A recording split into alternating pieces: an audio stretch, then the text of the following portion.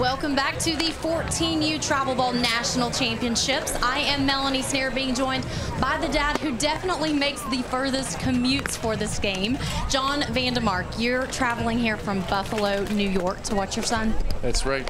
We do it almost every other weekend. And I heard he decided he wanted to play down here. He said, Dad, I want to play for the best team in the country. And you said, well, guess you got to try out, and here you guys are. It's exactly how it went. That's what he wanted to do.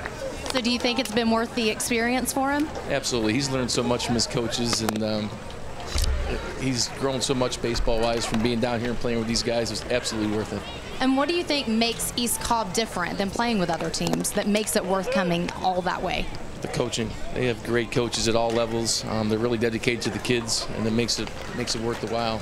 And you definitely know, because you played yourself in the minor leagues for 12 years, correct? Yes, I did. Yep. Tell me a little bit about that experience. That was a time in my life. I went out of high school and I went to rookie ball and got to go through the different levels and enjoy life and see the country and learn baseball. And I really can't put it into words. It's a great time. It's a good life experience. Spent the majority of your career with the Phillies, now looking to possibly move to Atlanta so your son can pursue his career right here with East Cobb. Yes, absolutely. Very good. Well, we're going to see soon enough if East Cobb's taking the championship. Back to you guys. Mel and Daddy Vandemark, thank you. God bless him. I mean, what a sacrifice.